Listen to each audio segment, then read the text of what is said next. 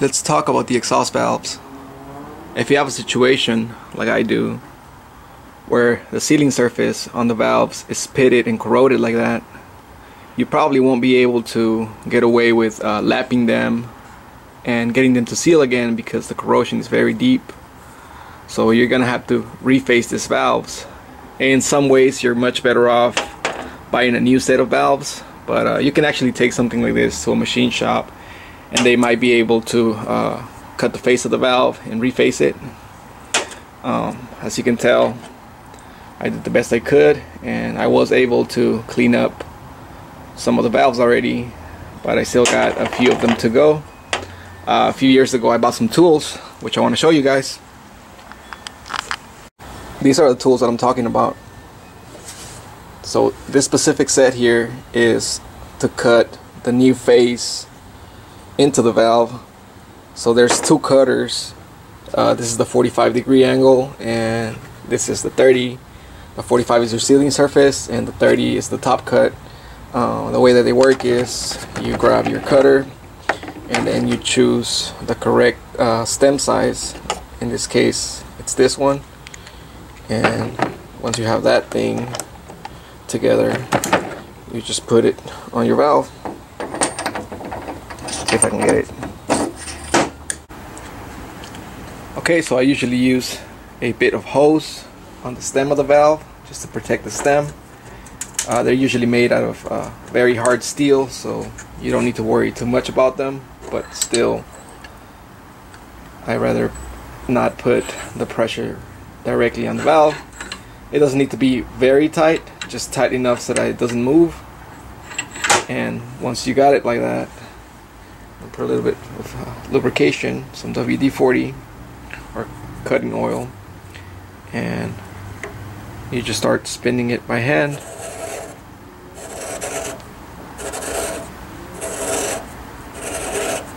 And then you continue until you have your new surface. A few moments later. Okay, so this one's almost completely refaced. There's still a little bit to go, but it's almost there. I've got 2 more valves to go and then I can finally start working on the seats.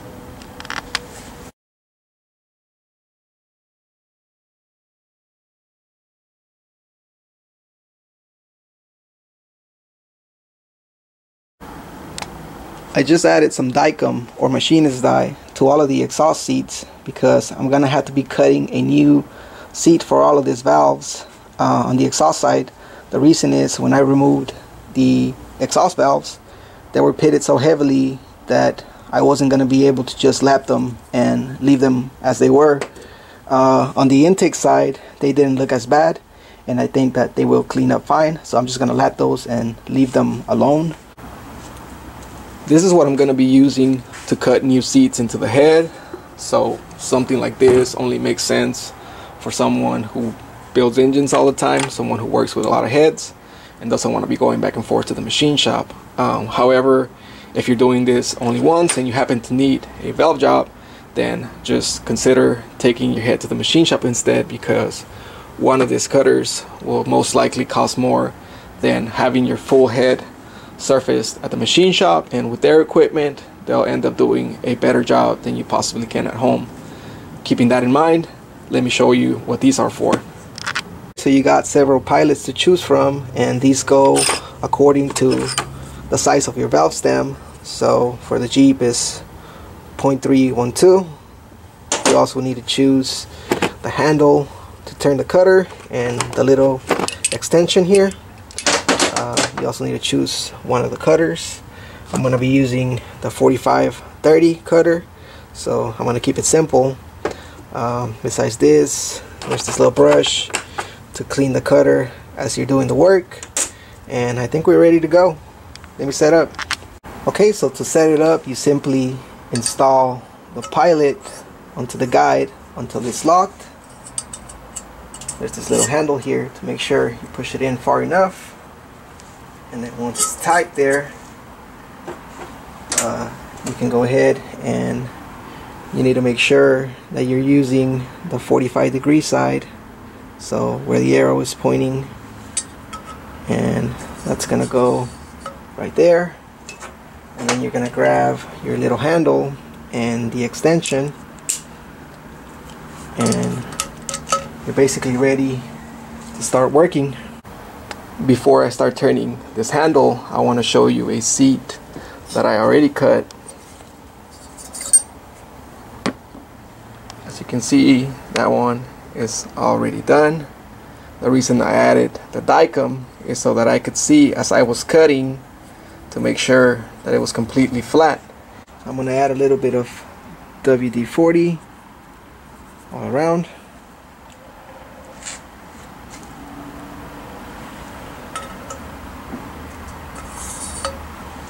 Okay, so you don't need to apply a lot of pressure.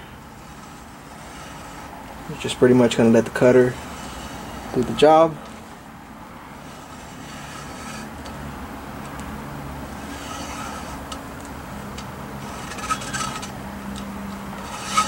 So every now and then you want to stop and clean your cutter. Just remove all of the metal that is stuck in the blades. And just put it back in.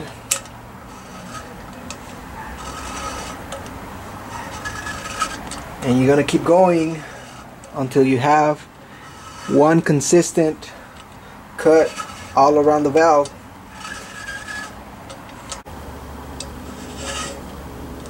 Just a couple more turns, and I think this seat is going to be ready.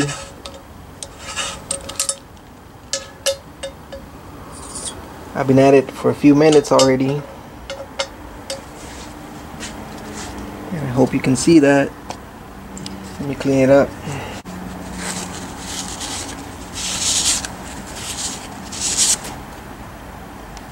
But you can tell that there's a pretty consistent circle there.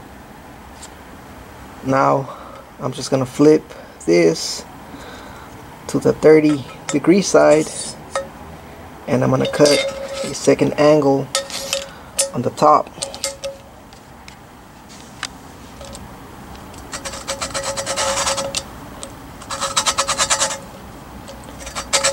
You don't have to cut this one very deep at all.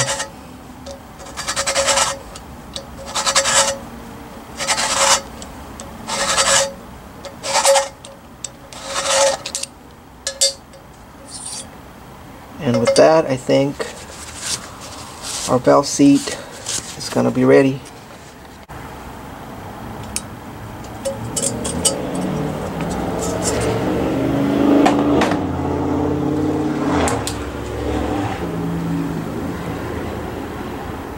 There we go. Hey Bruno.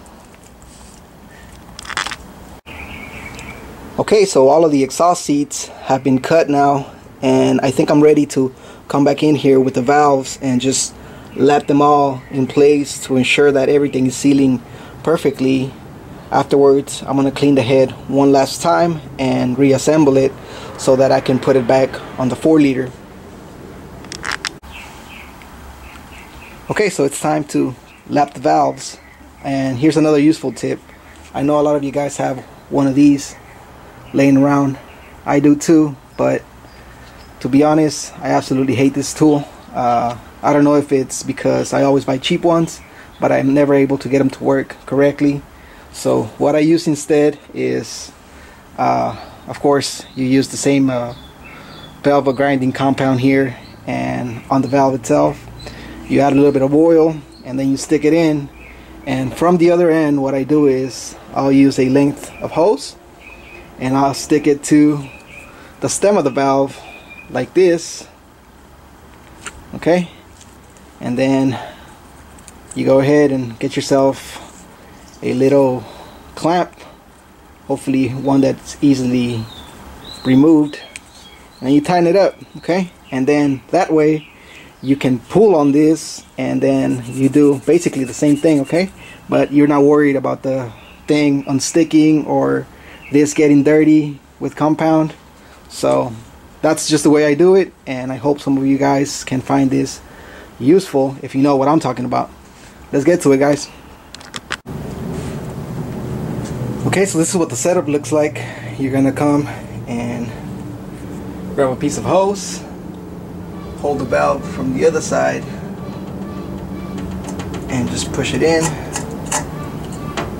the distance, and then with your clamp, this is basically just to make sure that it doesn't slide out as you're pulling on it. Okay, and once you have it set up like that, you're basically just going to do the same motion.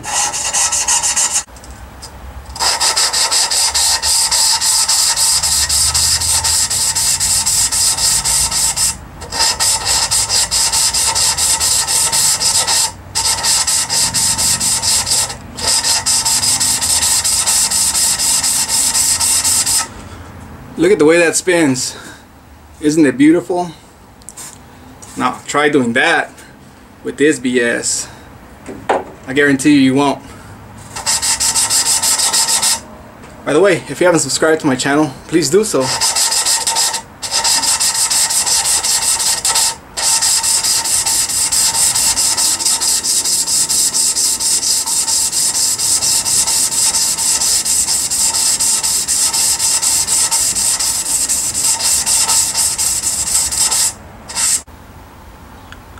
Okay, so I'm done with the first set of valves, and what you're going to want to see after you're done lapping them is a solid gray colored matte line going all the way across the face of the valve, sort of like that.